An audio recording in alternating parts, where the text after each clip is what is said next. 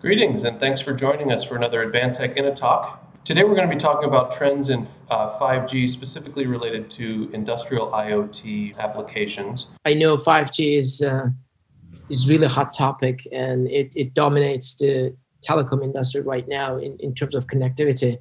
5G has been the really center of the connectivity. It has been seen as a revolution, then evolution of the existing technologies. There is a lot of improvements to actually make the case for 5G. There's a lot of mission critical applications that could get really better with 5G, especially ultra reliability.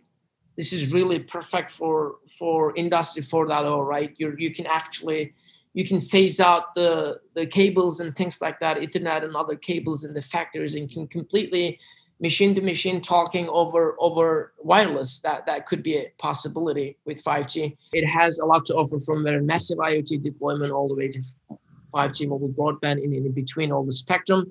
And we are very excited about the futures, and we believe that it's going to be a very ubiquitous deployment, and the devices are going to be 5G, and people will enjoy all the benefits of 5G.